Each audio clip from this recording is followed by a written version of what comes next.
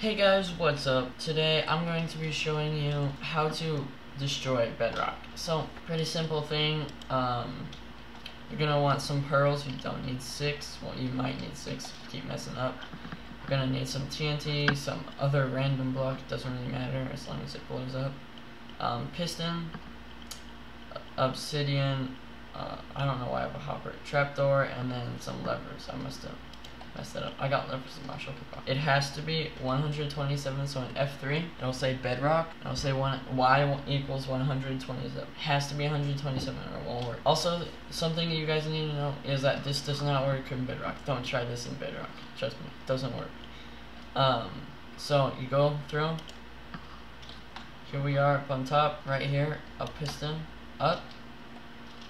And we're gonna have, man, these gas scare me, but there's no gas up here. We're gonna have obsidian,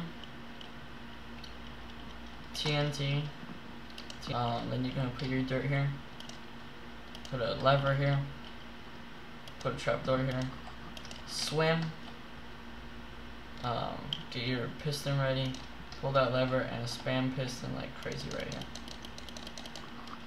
And if it does that, you just broke bedrock. There we go. So it's pretty easy, really. It's really easy. You just do that. It's super easy. Then here you have it. We're on top of the world. Here's my ladder back down. Here we are. Please subscribe, and I'll see you in the next one. Bye.